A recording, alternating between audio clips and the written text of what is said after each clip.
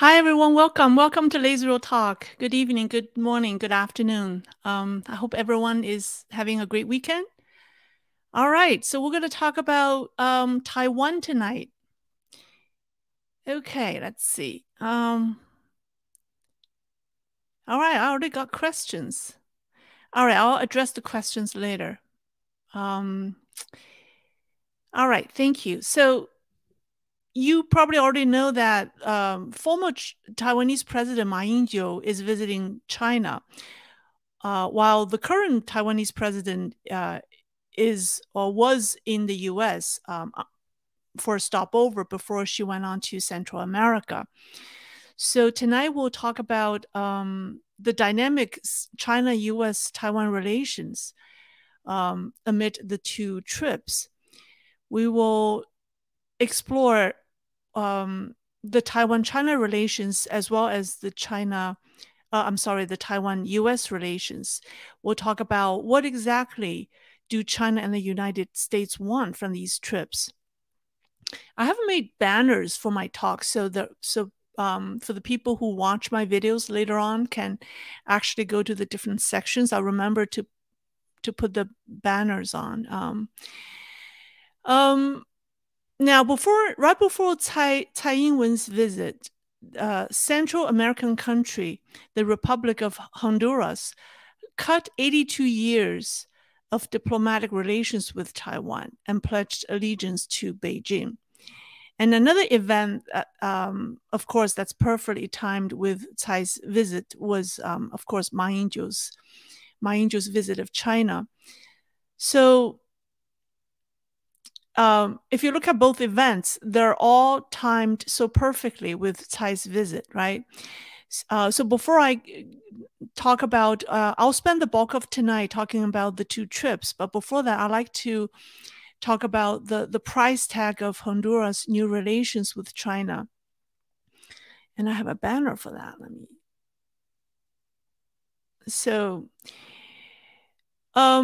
Actually, I have slides. Here we go. Yes. Here you have the post on Twitter by Chinese Foreign Ministry spokeswoman and claiming that Honduras chooses to stand with 181 countries in the world. She shows an image showing that China has 182 diplomatic relations, while Taiwan lost one, and it's reduced to 12. So she's trying to show how China has accomplished, growing number of diplomatic relations successfully. But behind the 102 relations comes with a huge price tag that Chinese people or Chinese people collectively paid with their hard-earned money. So I want to talk about the price of the Honduras-China relations. At the press conference on March 26, addressing the diplomatic decoupling with Honduras, Taiwan's Foreign Minister Joseph Wu said that the Central American country had asked Taiwan for $45 million to help build a hospital and $300 million for building a dam, and $2 billion to help repay its debt.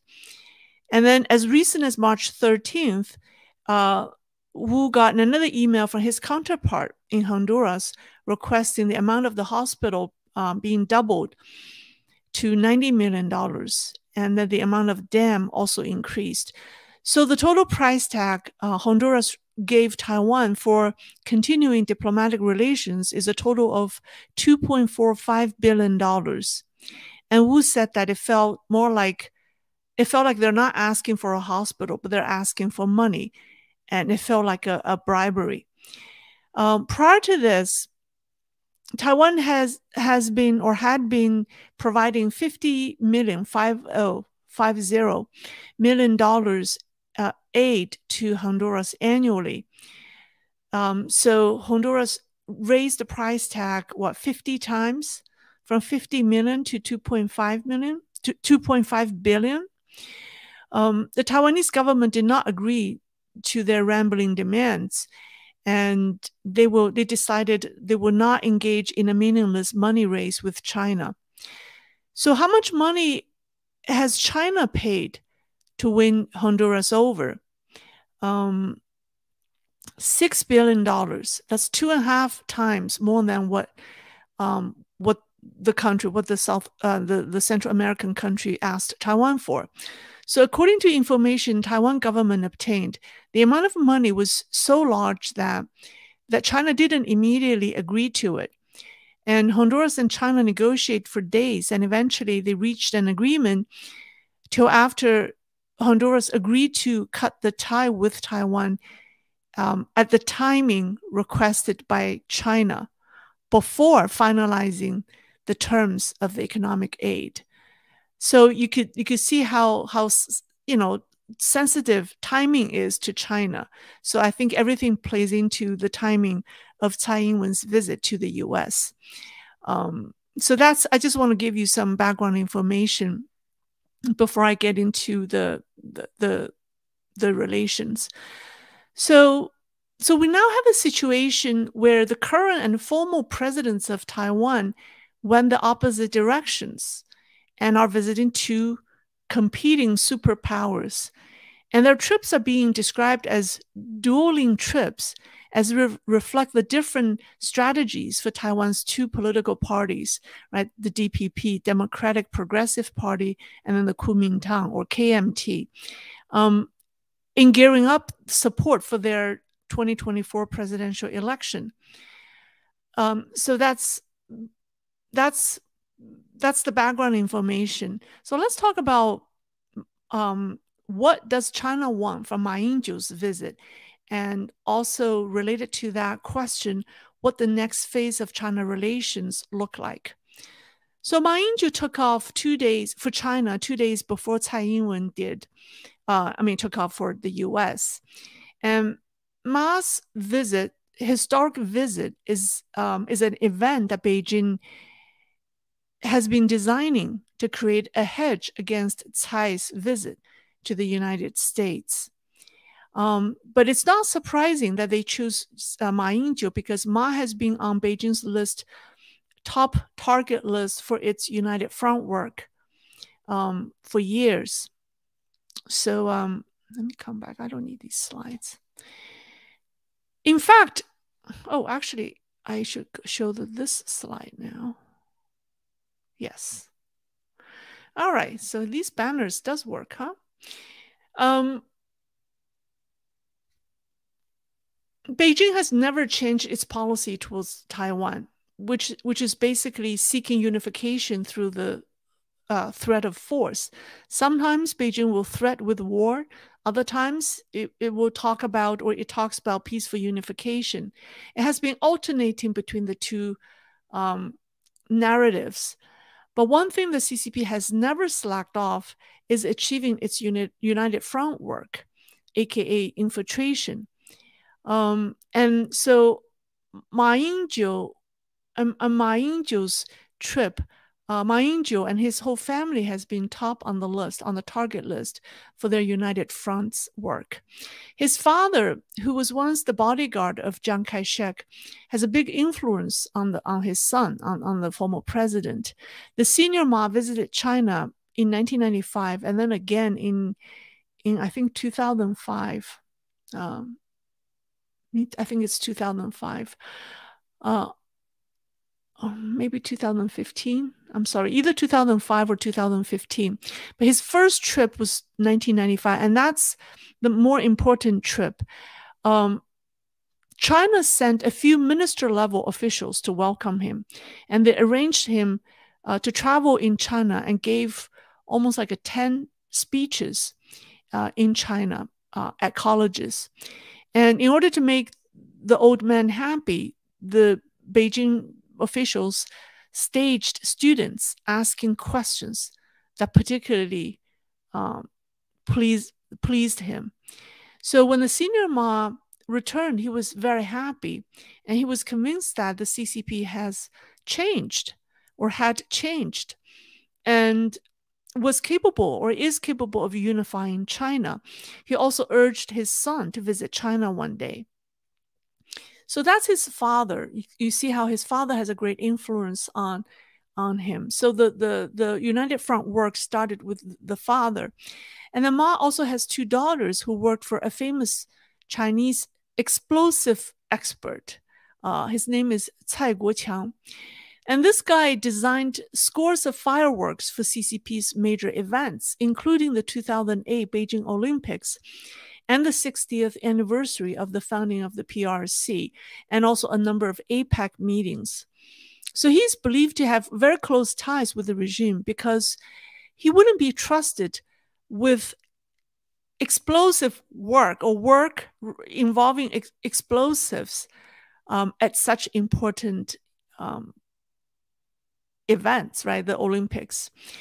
So in September 2009, which is the occasion, which is like a day before the 60th anniversary of the founding of PRC, which also signified the anniversary of Kuomintang government's defeat in mainland China. That's also the 60th anniversary of the Kuomintang government, the nationalists being kicked out of mainland. Now, China's state media ran a piece that said, I'll read it to you, says, the National Day will be celebrated tomorrow. The fireworks were designed by the explosive team owned by, I think he mentioned the town where he's from, and his name is Cai Guoqiang, and said the company where Ma Ying-Jeou's daughters, Ma Ying-Jeon and Ma Ying-Jeon, that's the names of the two daughters. That's the company where the Ma Ying-Jeou, the president of Taiwan's daughter, worked. He said the press release said the company's assistant, English translator, and spokeswoman is Ma Ying-Jeon. So basically, state media had so much pride in announcing that the two daughters of the current president of Taiwan actually worked on these fireworks show that celebrates the founding of the PRC. Think about it, right? And that's just unbelievable, because the occasion is a celebration of the event that drove the KMT, the party of which their father is the leader, out of China. And that's the type of publicity Beijing loves. There has been rumors that the two young ladies' job offer was actually brokered by CCP agents with the goal to influence President Ma. Of course, I don't think his daughters knew at the time. So this time, when Ma Ying-Jeou visits China to pay tribute to his ancestors, and he called the trip private, it's actually, again, a great publicity for Beijing, because Ma is the highest Taiwanese official ever visited the mainland. Because previously, the highest ranking Taiwanese official was the vice president of Taiwan, Lian Zhan, and he visited in 2005. Before Ma's visit, overseas Chinese language media reported that Ma would be given a warm welcome at the airport by a Politburo Standing Committee member when his plane arrives. And there's also media report that Tsai Ing-wen's office requested that China give the former president the courtesy that he deserves. However, when he arrived, it was a great disappointment. Let me show you the slides. Do I have the slides? Okay, so here's the picture of Mr. Ma, the former president, his arrival in Shanghai. No red carpet. And the 94-word short press statement that Beijing issued for his visit didn't mention any of his titles. It didn't mention he's the former president of Taiwan. It didn't mention he's the former president of the KMT party.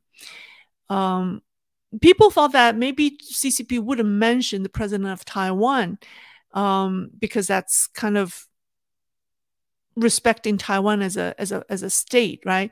But at least they could mention his title as the former president of the KMT party, because that's what they mentioned when the former vice president of Taiwan visited China. But no, they didn't. They didn't even call him a Mr. Ma. The press statement just addressed him as Ma Ying-Jeou. And this is very rude, even by CCP's own standard. And so in contrast to the 2005 visit by the vice chairman, here's the picture of the vice chairman of Taiwan, who was also a former president of the KMT party.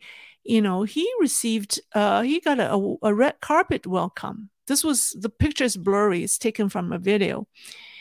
And upon arrival, he also gave a speech at the airport. And these privileges were not given to Ma Ying-Jeou. And the other thing is, the person who greeted him at the airport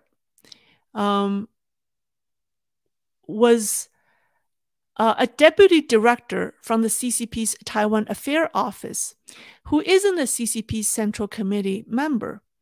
So not only he didn't have a standing committee member from the Politburo, he didn't even have anyone from the Politburo to welcome him.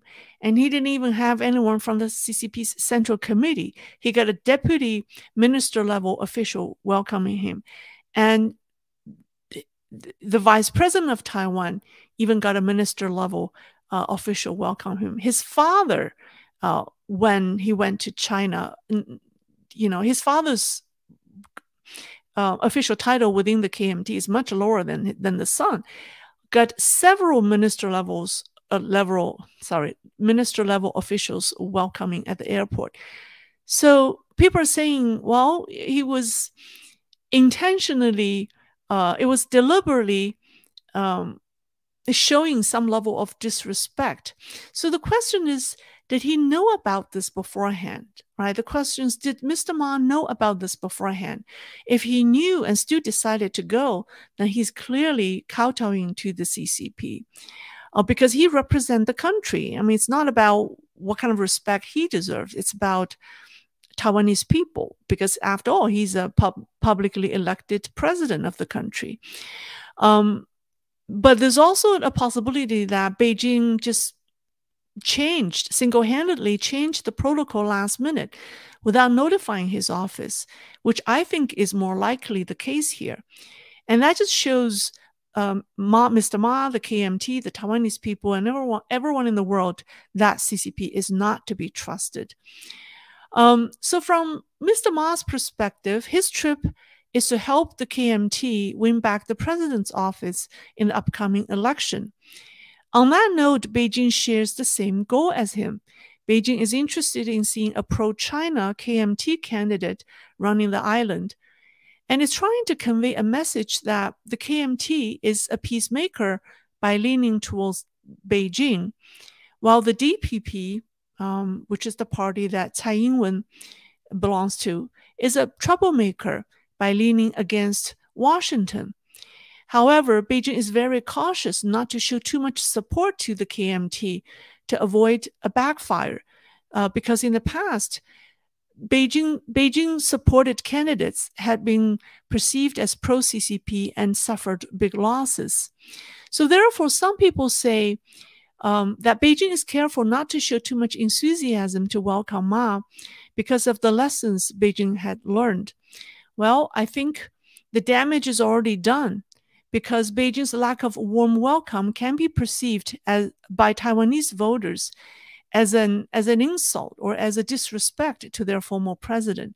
So it doesn't matter what you and I think. It matters what the Taiwanese voters will perceive this.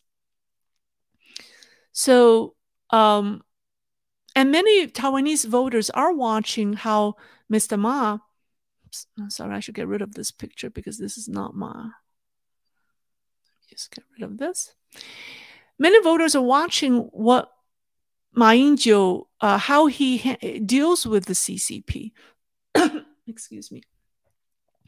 So he did make he did make a lot of people feel relieved when he referred to the Republic of China on several occasions in mainland China. You know how Taiwan used a different calendar that starts from the year 1911. So the year ROC, that's the year when ROC, Republic of China, was founded. So Ma Ying-Jeou didn't shy away from mentioning the ROC year while talking in public. He could have just said 2021, but instead he used the ROC year, which made, a lot of people, I don't know, some people, maybe a lot of people happy or feel a sense of relief. At least he was brave enough to utter those words.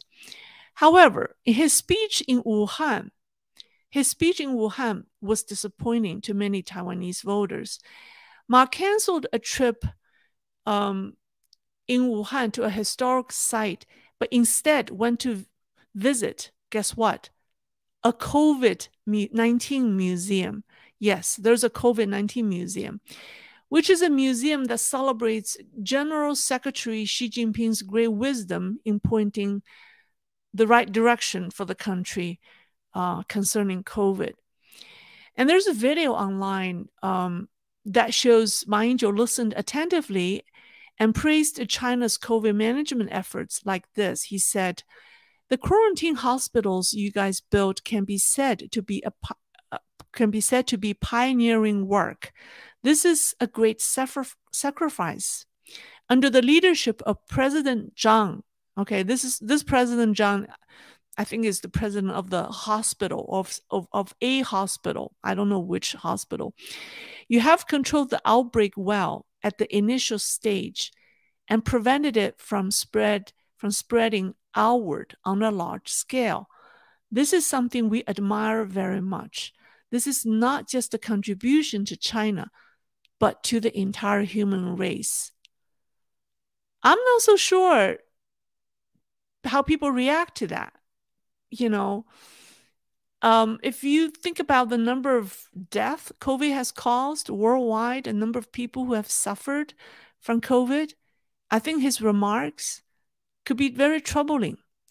So I think this remark may come back to haunt him. I mean, not haunt him, but his party's candidate at some point during the election, because it's just very troubling to hear, to praise China for their effort during the initial stage of the outbreak and prevent it from spreading outward on a large scale. And this is saying that this is something he admires very much. I mean, I think it's going to cause backfire. Now, I want to say the most interesting highlight of his trip is yet to come.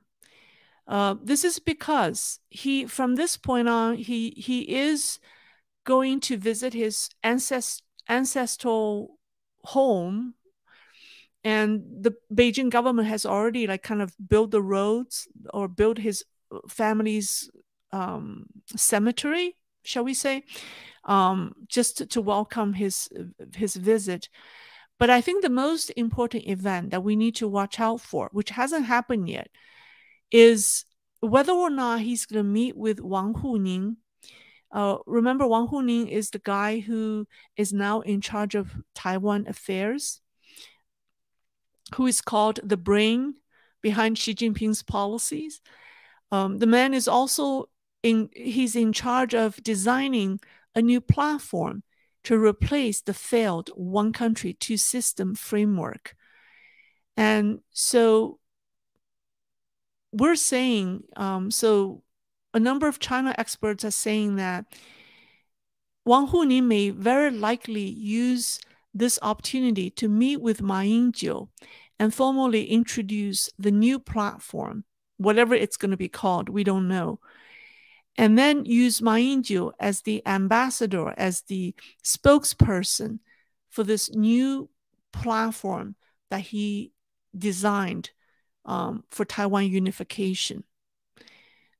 Because this would be the perfect, because Ma is an advocate of peaceful unification, so he would be the perfect spokesperson for this CCP's platform, right? Rather than have CCP pushing its own agenda it would be more advantageous for CCP to have the former president of Taiwan be its spokesperson and promoting its program, platform, framework, whatever you call that. So we're watching to see if that meeting takes place. And if it does take place, if Wang Huning will use that opportunity to formally introduce this new framework. And I think that will be the ultimate goal for CCP, to welcome Ma Ying-Jeou to Beijing, because it will significantly help Xi Jinping for its effort to win over the Taiwanese population. All right, so now let's talk about Tsai Ing-wen's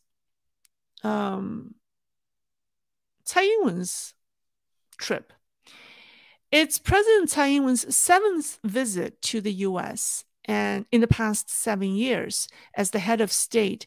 So to avoid China's reaction, she and her predecessors, like all the Taiwanese presidents before him, have all called the visit private and stayed very low key. So it's all a transit visit or a stopover. It's never an official visit. When Taiwanese President Li Denghui gave a speech at his alma mater, Cornell University, in 1995, it caused a Taiwan Strait crisis because China reacted. So in reference to that, this visit, Tsai's last visit as the head of state, looks very unusual because although the main purpose of her trip is to visit the two Central American countries, people say it feels more like the United States is her real destination, and then the two Central American countries was en route. That's what it feels like. But her trip is different from all the previous trips that she has made. For a number of reasons. First of all, her plane was escorted by US F-16 fighter jets. And when she was traveling or in air, the US Indo-Pacific Command, IPC, is on alert because of the frequent threat signals that Beijing sent ahead of her visit. She stayed at the Palace Hotel in Manhattan and attended a welcome reception by hundreds of Taiwanese. And this is very high profile. And she received a Global Leadership Award from the Hudson Institute on Thursday and gave a formal speech. She then took off to visit Guatemala and Belize. And on her way home, she will stop in Los Angeles next week and is expected to meet with the U.S. House Speaker, Kevin McCarthy, and other members of the Congress. In New York, media reported that the top Democrat in the House, Representative Hakeem Jeffries, already met with Tsai on Thursday. So you could see the combination of all of these events make her trip very special. So what's the U.S. attitude towards her visit?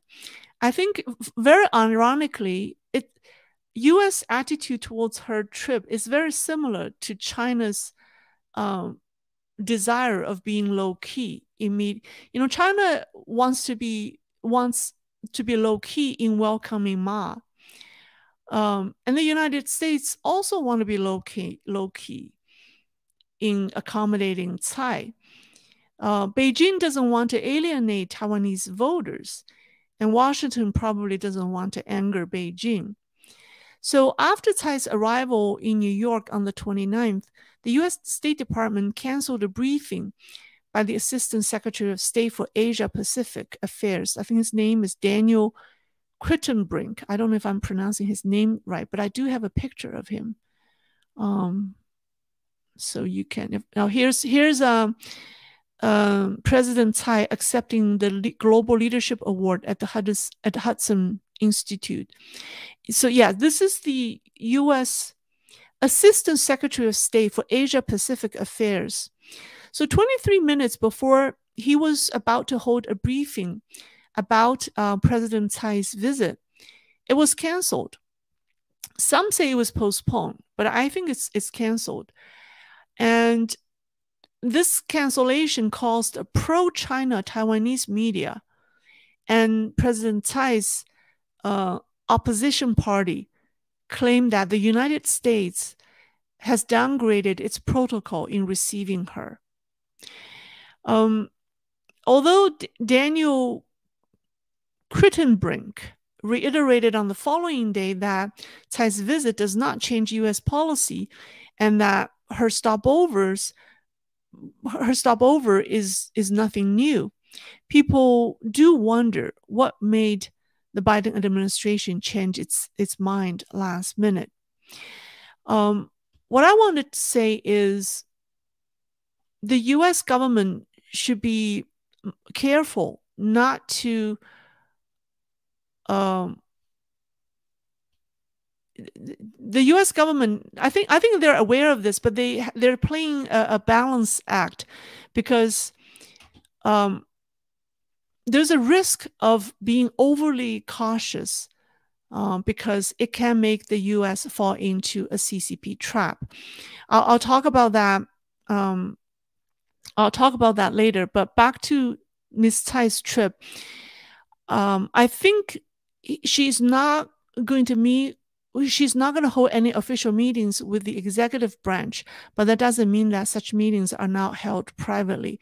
And I think Biden officials are avoiding any meetings with the executive branch to not to cause Beijing to be overly angry. Okay, now let's talk about the risk of for Washington to be overly cautious. Before Ma left for China, CCP propaganda tuned up its volume in sending out noises about Taiwanese should be suspicious of the Americans' intention in getting involved in defending Taiwan.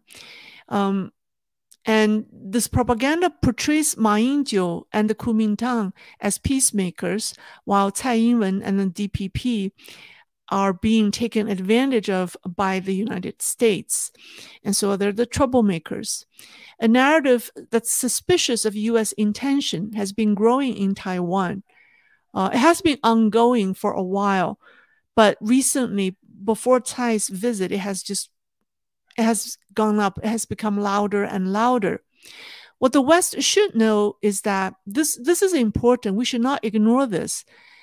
There's a historical reason why many Taiwanese are suspicious of the United States, because the Americans did abandon Taiwan twice before.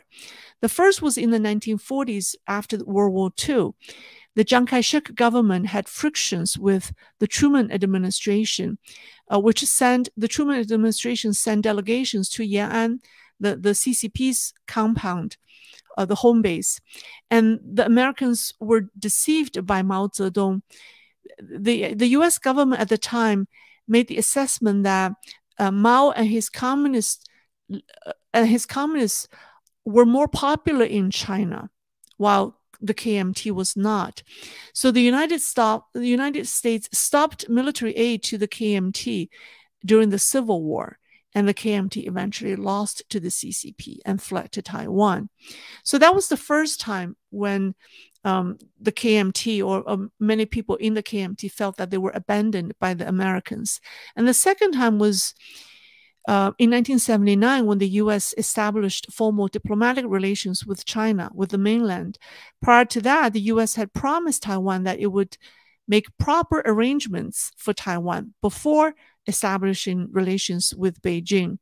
But during the Carter administration, Americans just ignored Taiwanese feelings or their interests and just directly establish relations with Beijing, and that greatly hurt Taiwan people's confidence in the U.S. government. And so these are the historical reasons why CCP's narratives have tractions in Taiwan, and particularly among a lot of people in the KMT community. So it seems that Washington needs to do a better job dispelling Taiwanese fear of being abandoned and dispel their mistrust. the CCP is trying to gain Taiwanese people's trust by discrediting the Americans, right? By trying to sow discord between the Taiwanese and the Americans. That's what the narratives is all about. And I think the American government shouldn't just ignore that. They need to do something. They need to make an effort to gain Taiwanese people's trust, because this is important. And I don't know if the American government is, you know, is doing something on that note. Last but not least, I just want to share with you, in New York, Tsai Ing-wen was met with demonstrators by Beijing outside her hotel with banners that have serious typos in Chinese. Internet posts said that local New Yorkers, Chinese, are paid $50 an hour plus a lunchbox to go to Tsai's hotel to demonstrate. Or $100 plus transportation for people from out of state or out of town to stage a protest. On day one, I think the Chinese consulate hired 500 people, and they held various banners, and was reduced to only 20 on day two. So similar to Honduras, CCP has been using money to buy support, right? It doesn't, that seems to be the only way CCP, the only method CCP has to gain support. It's money. So if it doesn't have money, it won't be so egregious.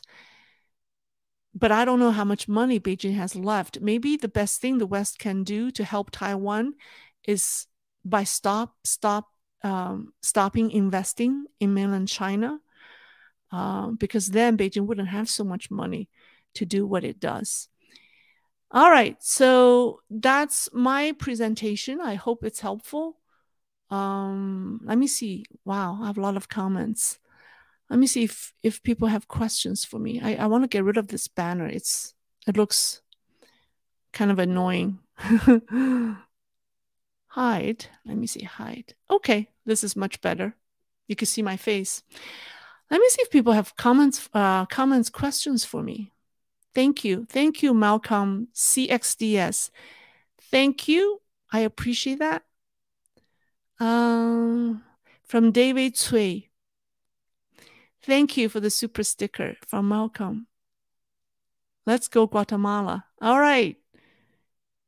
That's great. Well, Amy Lai, thank you. Thank you, everyone, for your generosity.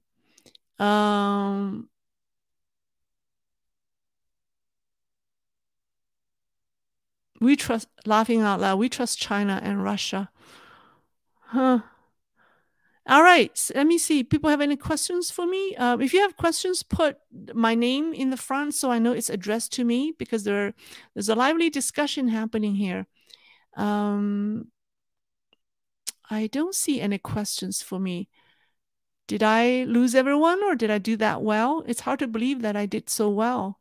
Let me see if people have questions. Thank you. From Frosty Flake. Thank you, Lei. I feel PRC did damage with Taiwan voters. Yeah, I think Ma's visit is definitely, just look at this, you know, I mean, the way he was treated was disappointing, right? And also he was forced to go to, I mean, he was forced to go to this COVID museum. I think it was, you know, he had to go, and there, you know, I mean, he had to say something. So yeah, it's just unless you're very strong, you know how to deal with CCP. More than likely, you know, if you're a very polite person and a very civilized person, it's just hard to deal with CCP. So my best advice is just not to go, because you don't want to be taken advantage of. And so the best thing is to avoid them, unless you know how to deal with them, because they certainly know how to manipulate you, right? That, for example, when his plane arrived, the entire bus carrying, I don't know, maybe dozens of Taiwanese reporters, mysteriously went lost because his flight arrived in Shanghai, and then he was taking the high-speed train to go to another city. So the bus load of Taiwanese reporters were supposed to be on the same high-speed train with him to go to his destination. But mysteriously, that bus load of reporters, all from Taiwan, got lost in the traffic and missed the train. And, CCP is so famous for its logistics, right? It makes people wonder, if it's intentional. Let's see. I do have a question from Ed C. We hear every day that China's economy will crash, but it never does. Why? It's a very good question, and really the answer is not something that I could say in like 2 minutes. But two things that came to my mind that I could quickly answer is, one, don't we have the rest of the world keep investing in China? Like, we have French President Macron going to China next week, and then we have Singapore, the head of Singapore president or prime minister went to China. We keep have these foreign heads of state that are quote unquote endorsing Beijing or showing signs of confidence in Beijing, and then their largest companies keep saying that they still want to work with China. So if the Western money keeps going into China, that's supporting its economy. That's one reason. And the second reason is, because it's a controlled economy, the government has access to private money.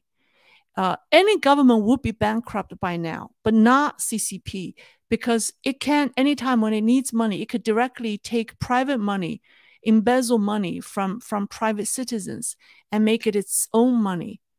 And this is not something any other governments can do. So, and the country is, one of the top largest economies in the world. So it does have a lot of money. It's not a small country. So when the private wealth all become available to the government, of course it won't go bankrupt.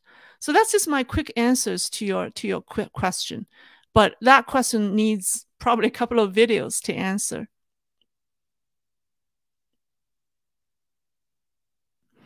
From J1111, hi Lei, I know you're really busy and you do great work, but I'd love to see you have Desmond Shun on. I'd love to talk to him. That would be wonderful. Yes, he is definitely one of the top people that I want to interview. All right, let's keep that. Maybe somebody can tell him. Maybe I do come. I do have a way to contact him. So that's a great suggestion. Let me see. Question from Sinan. How do you think China will handle its high unemployment,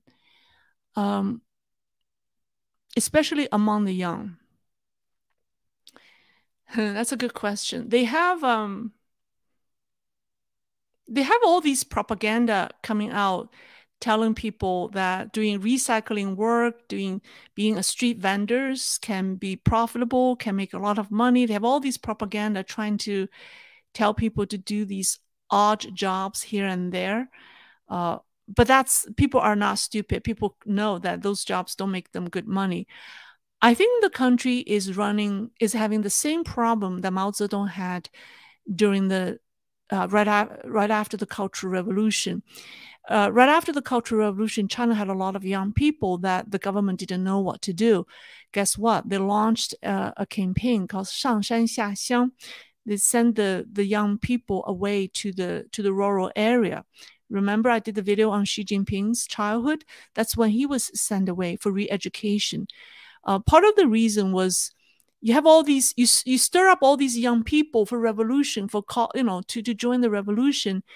And then they start fighting with each other, and then you don't give them a job, they're gonna create more really wreak havoc in society, because you have large amounts of youth not having a job, and they could not having school to go to, don't have a job, and then what are you going to do with them? So that's Mao's solution, by sending them away to rural areas. And Xi Jinping may have to do that, even though it's not going to be called 上山下乡, but it's essentially the same thing, because right now he has this, a mismatch of labor and then where labor is needed. So he may come up with this massive campaign to send crowds of young people, move them into sectors where he needs labor. So I foresee that coming. Yeah. It's very sad for the young people, but whether or not young people will follow that is a different story.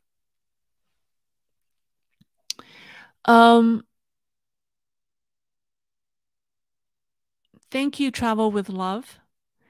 From Sumiland, my great helper. Thank you for always helping me at each live stream. I really appreciate that. Thank you for doing that. I don't even know who you are, but you're very helpful. Very appreciate that. Okay, so the USA doesn't feel the need to make a show of confronting the CCP over Taiwan. I think President Biden will have someone meet President Tsai. Maybe even he will. I doubt it. I don't think he will. I think he might send someone to meet with President Tsai, but privately. They're not going to announce it. Yeah, but I don't think Biden will meet with Tsai. I don't know. Maybe they will, but it's not going to be announced. If that meeting takes place and formally announced, I think CCP may be angry, and I don't think Biden is ready to do that yet.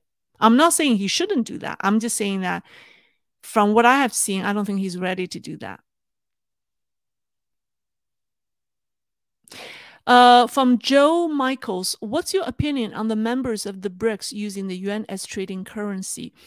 Yes, I noticed a lot of American media all of a sudden are talking about the dollar losing its status as the reserve currency, and then all of a sudden yuan is being is given the status that fears the United States. I think this is a hype, because how can you trade with a currency that's not even openly traded, right? I mean, if you look at the countries that have this sort of agreement using yuan with China, they provide China with something that China needs, like energy, natural resources, and China provides them electronics, machineries. So it's more like a barter, because what are these countries going to do with the yuan? Because it's not, you can't trade, it cannot be sold and bought. So what are they going to do with this yuan? They can only use that with China. So I think it's only a nice propaganda, it's nice publicity for China that these countries are willing to help China to gain. But in essence, it's a barter agreement. So China will trade with, let's say, Brazil is one of the BRICS, right? Russia. It's essentially a trade. Like, I give you this amount of goods and you gave me this amount of goods, because the value is still calculated based on dollar. So they cannot, how are they going to determine the exchange rate? So essentially it's a barter agreement, and then the value of the barter will be determined by US dollars. So it's more than what it appears. It's more than what it appears. That's my view.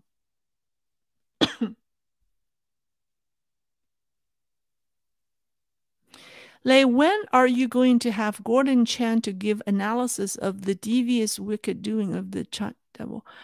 I don't know Gordon Chan.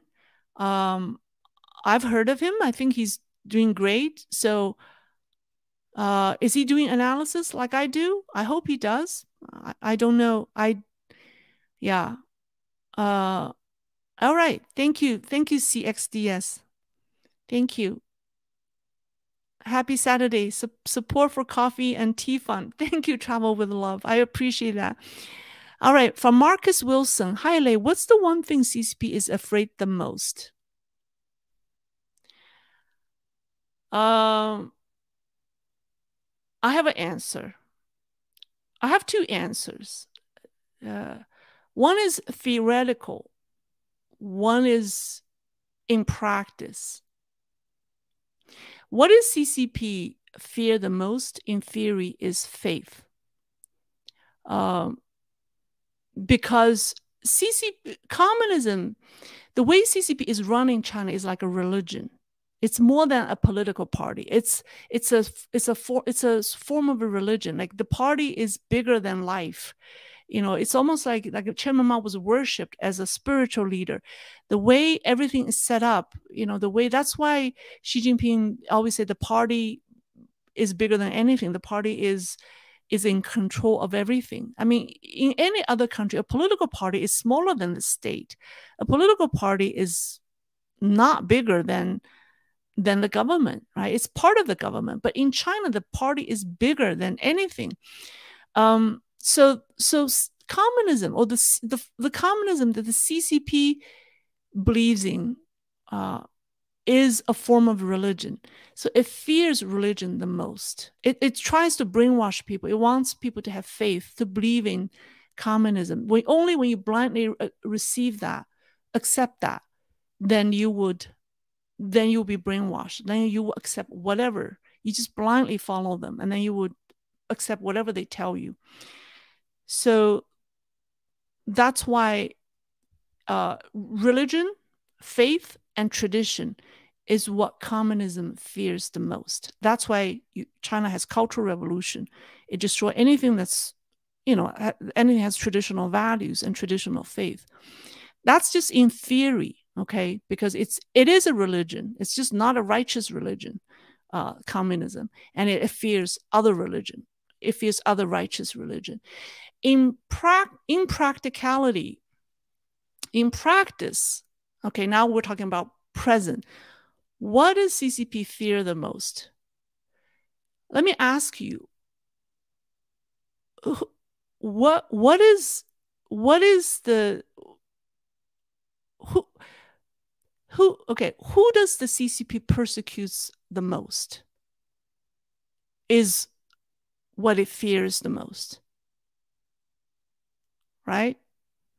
Like, why would, think about it. One is all the ethnic groups. It fears them, right? Like the Uyghurs. At one point, it's trying to stamp out all the other ethnicities in China, because the CCP fear that those people may be unhappy and have an uprising, whereas the Han people are relatively controllable. That, and also Falun Gong, because Falun Gong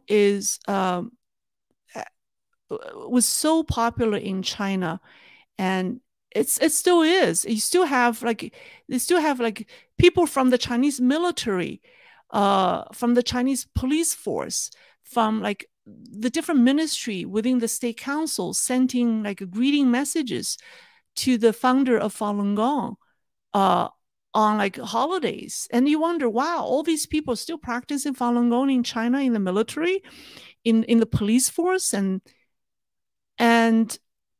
it's a spiritual practice, and it fears Falun Gong the most.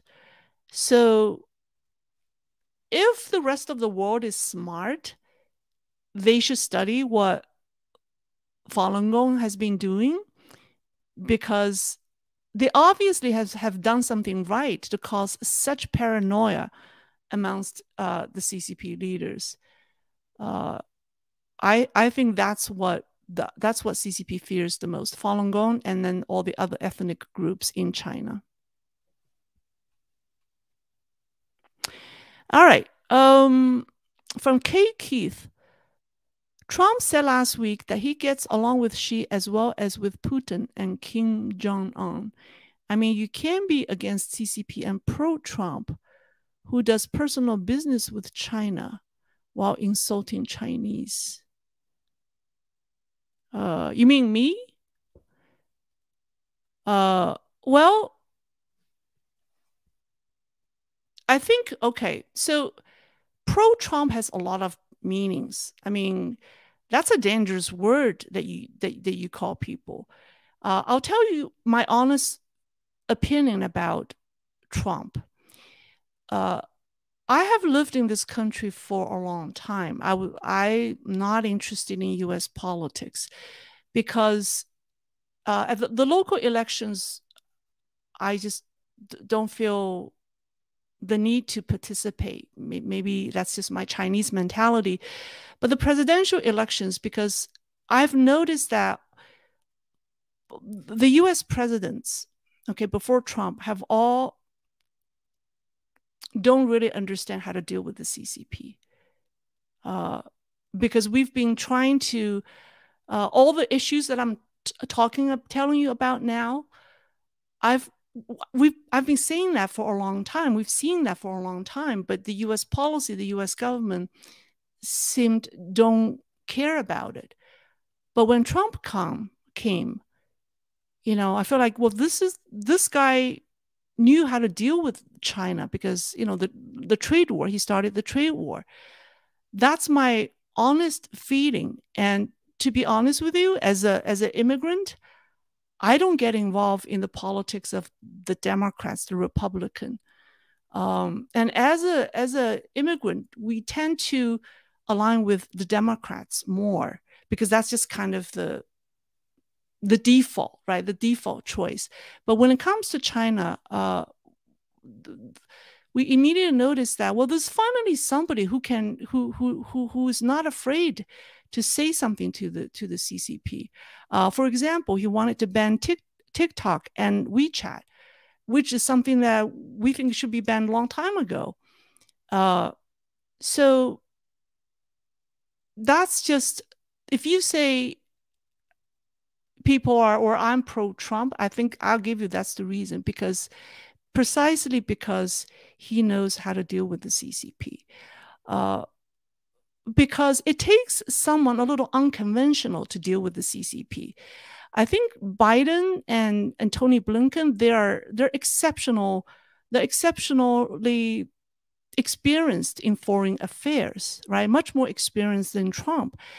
But their style does not work with the CCP very well because their style works with civilized people. I think they did a great job in creating these alliances, trying to contain CCP. I think that's great. But when it comes to dealing with CCP, you need someone maybe stronger, maybe not so nice, somebody who's a little mean.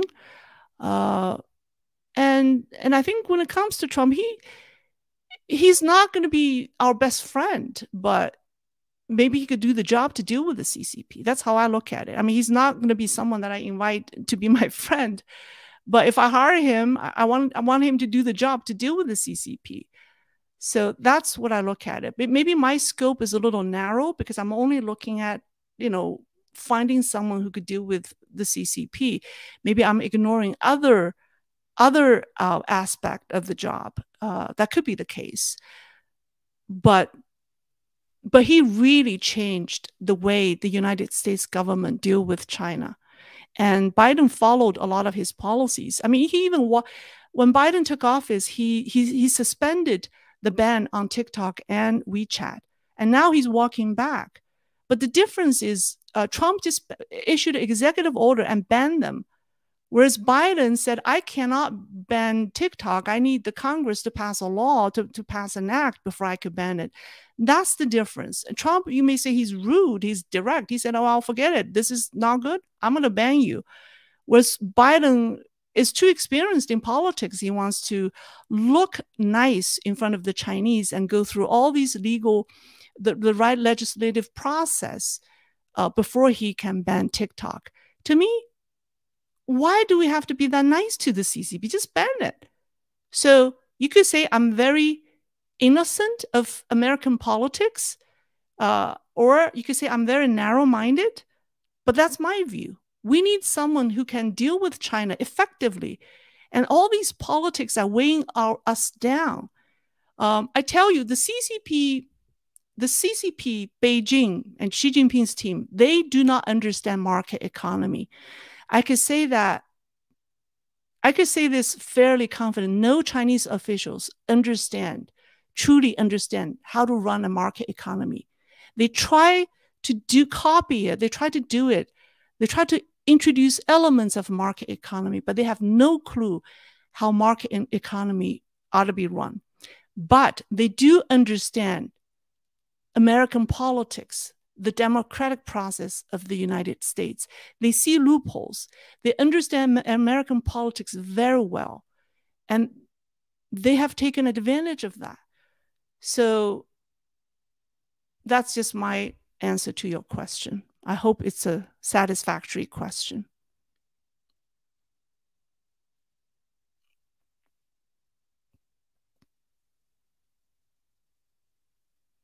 Oh, and your answer, he's friends with Putin and Kim Jong-un and Xi, or he gets along with Xi Jinping. And I don't know in what kind of circumstances he said that. I'm not personally against Xi Jinping. What I'm against is CCP and all these things he does. I think he's controlled by the CCP, by the communist apparatus, the system, to do what he does. If you remove him from that job, he could be an okay person to get along with. And if you put another guy in his position, they will be just the same. So it's not him. I'm not personally against him. Some people have the view that, oh, if we replace Xi Jinping with somebody else, then maybe China will become better. No, it's the system. So I want to make it clear, I'm not against any individual, but I'm against the system that's running China right now.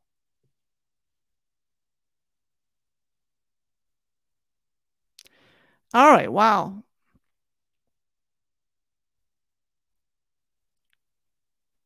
There's a lot of comments. I could hardly catch up with you guys. All right, there are a lot of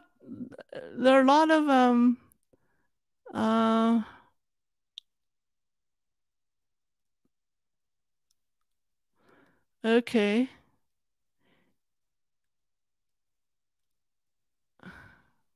Yeah. All right, from Raul Tiansen. I don't know how to pronounce your name.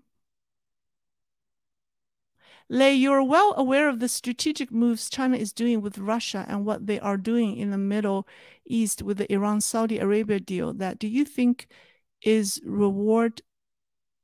reward they rear? I'm not quite sure I get your question. Yeah.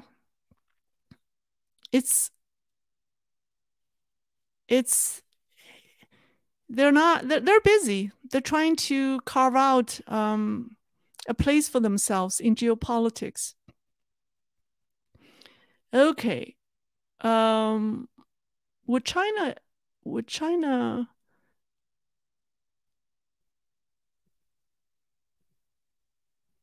All right. Okay, I think I've answered a lot of questions. I like this kind of open dialogue where we can exchange ideas freely. To be honest with you, I really do not like to oppose any individuals because we could be opposed. I think opposing an individual is not a very nice thing, but we could oppose the things the person does on his job.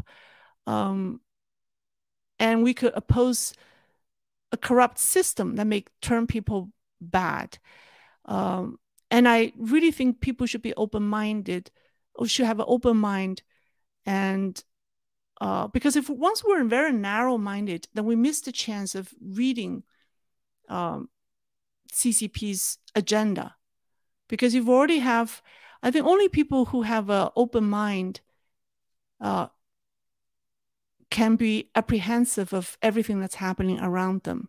When you're truly rational and look at things without emotions, without your own agenda, with put on your own lenses, when you truly have no agenda but with the basic criteria of what's good and bad, then you can evaluate things rationally.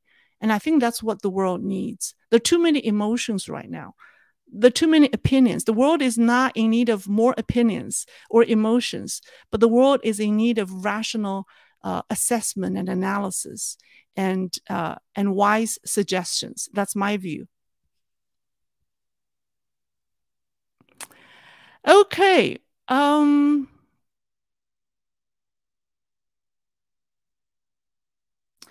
right. I think I'll take this question. Last question from Silas Larson. Do the Chinese media ever talk about the Western World Bank and IMF efforts to develop poor countries, especially in the 1960s and 80s? If so, what do they say, or do they ignore it? I don't know what they say. In the 1960s to 1980s, that's beyond my time. So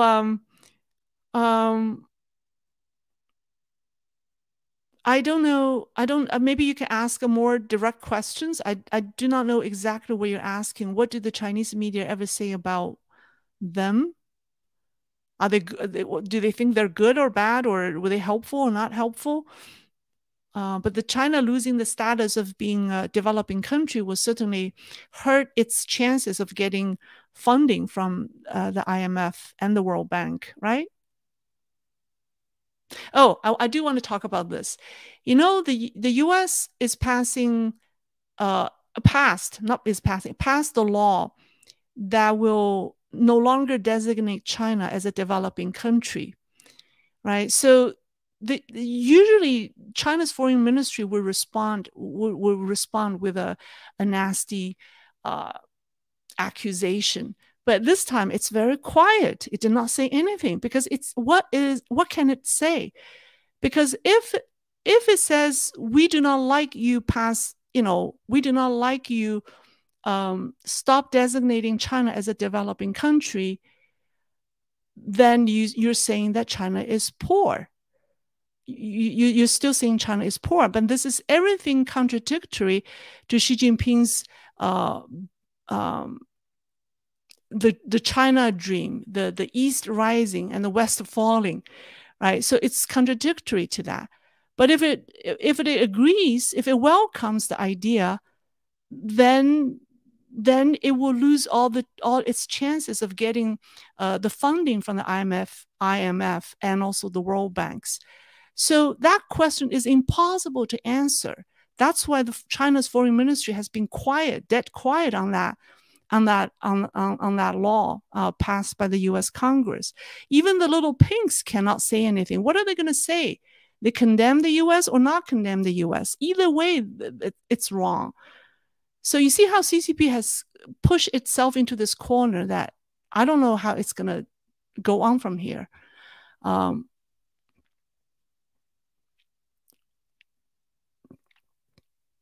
All right. So